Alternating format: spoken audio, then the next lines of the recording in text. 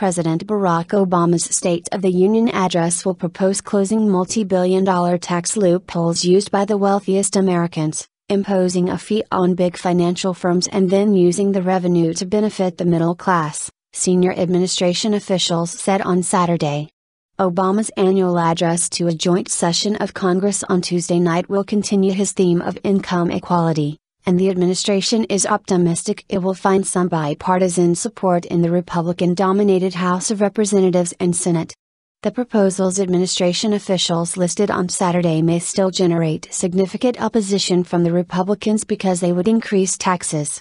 In a conference call with reporters to preview the taxation aspect of Obama's address, one official said some of the ideas the president is outlining already have clear congressional bipartisan support or are ideas that are actually bipartisan in their nature.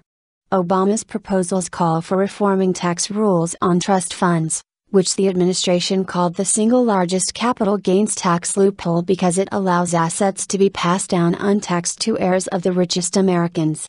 They also would raise the capital gains and dividends rates to 28%, the level during the 1980s Republican presidency of Ronald Reagan.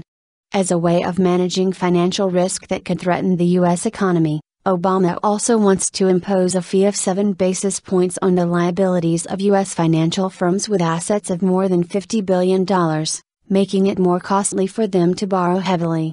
The changes on trust funds and capital gains, along with the fee on financial firms, would generate about $320 billion over 10 years, which would more than pay for benefits Obama wants to provide for the middle class, the official said.